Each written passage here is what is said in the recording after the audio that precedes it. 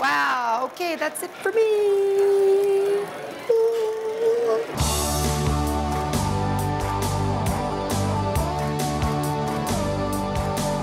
Hi everyone, I'm Melissa. Welcome back to Alfair. Okay, one of the greatest stories of the dark days of World War II is that of brilliant mathematician Alan Turing, who was hired by the British to crack the Nazi codes.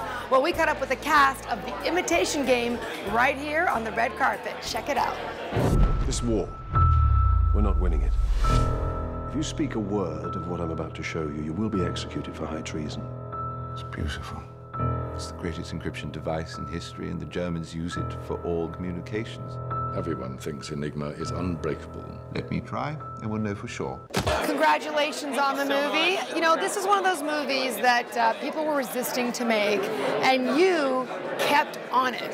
This is an important story, and this is a story I've loved since I was a teenager.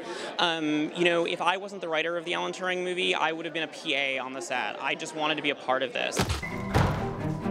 You have 6 minutes to complete the task. Is that even possible? No, it takes me 8. 5 minutes and 34 seconds. You said to do it in under 6.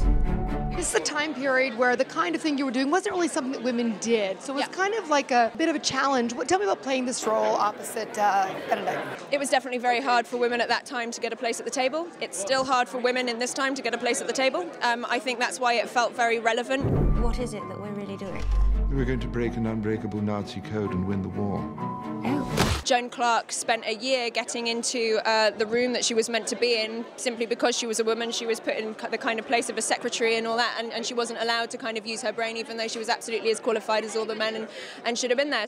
You know, to pull off this irascible genius routine, one actually has to be a genius. Initially, you and Benedict Cumberbatch's character don't get along. You and Alan, right? A lot of friction. You have to remember, these people were living at Bletchley Park. They weren't, you know, it wasn't like they weren't coming in each day here and everything. The war was going on. They were living there, and the messages for Enigma started coming in at 6 in the morning, and they knew they had 18 hours to try and break this absolutely impossible code. Our patience has expired. No!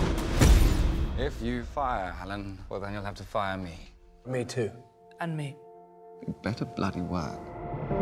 The writer was saying there was a lot of resistance to do this. What did you see in this, the gift and the talent behind A it? movie that celebrates differences in people. You know, it's irresistible to somebody like me who wants to not do the regular Hollywood movie. I'm just a mathematician.